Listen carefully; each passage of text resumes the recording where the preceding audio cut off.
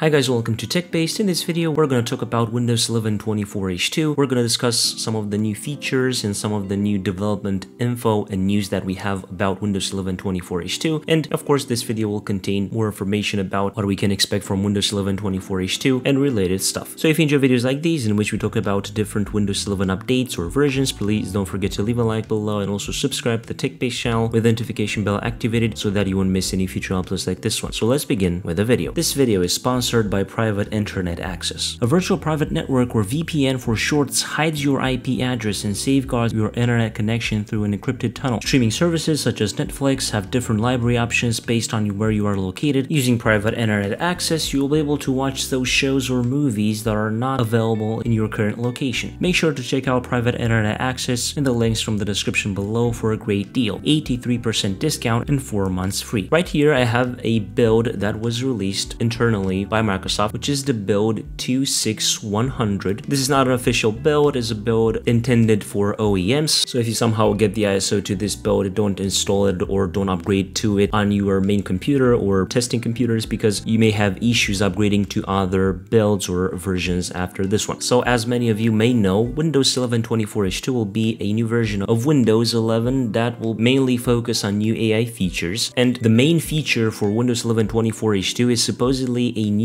AI Explorer. This new AI Explorer could have built-in history, timeline features, it will have new natural language search, it will understand context because of course it is powered by AI, and it is part of Windows 11 24H2, most likely phase 2, which is of course the phase after the RTM build that was released in April. This is information provided by both Phantom Ocean 3 and also Zach Bowden from Windows Central, so shout out to them. Now for these new AI features or the new AI Explorer, we have two code names. One of those is AI X, which is the AI experience. It will probably be used for general on-device Copilot stuff in native UI, WinUI 3, and also, as stated by Phantom Ocean 3, the new package that allows you to undock the Copilot has a few mentions of AI X. And we also have a new code name A9, which is the AI Explorer, and as stated by Albacore on Twitter, the new Copilot taskbar button position is referred to as such. So we already have seen bits and pieces and references to these code names AI X and A9 in the latest builds from the Canary and Dev channels, of course, and also AI X bits have been seen since the build 26063, so we have some references to those. One thing that we also can assume is that, provided with all the information we have, this new AI Explorer thing could be a new feature especially created for ARM devices or ARM64 PCs, basically for tablets, touchscreen PCs and more, so that they will be easier to use. Of course, we don't know for sure yet, but this could be a possibility. Also, the build 26200 is now a thing for internal branches related to Windows 11 24H2 UX and refresh development, and it looks like there was a build jump from 26100, which we have here, to 26200, as 26100 is still the RTM build for manufacturers, of course the base platform, and 26200 and above will probably be for the dev and development of stage 2, the big AI features, as stated by Phantom Ocean 3. Also, build 26120 is now a thing which might be for the beta channel, and the beta channel might include all the stage 2 features like the dev channel, but in a more stable state. And we could also expect some new feature drops, as in moments, updates that we had before and we've talked about in this channel. So what is for certain, Microsoft is heavily preparing to work on new features and improve the existing and testing 24H2 features, and also internal 24H2 updates are named that way. For example, Windows 11 version 24H2 2612.383. So I'm also looking forward to your opinion in the comments below. What do you think about Windows 11 24H2, the direction that Microsoft is going with, basically the AI direction? Hopefully they will implement AI better and better. So far, I cannot say that Copilot has been a very useful tool for me, but of course the AI features that they've included into Paint, for example, Photos app, are very useful because, for example, in Paint, you have a photo with a portrait, you want to easily cut the background, you can very easily do that using their new AI functions. You can also do that inside the Photos app. They also have the generative erase function. I think these are some pretty useful things. So hopefully Microsoft will implement useful things like these in the near future and in Windows 11 24H2. So this is the video for today. I hope you liked it. If you did, please don't forget to leave a like below and also subscribe to the TechBased channel with the notification bell activated so that you won't miss any future uploads like this one. I was Emmanuel from TechBased. Until next time, have a nice day.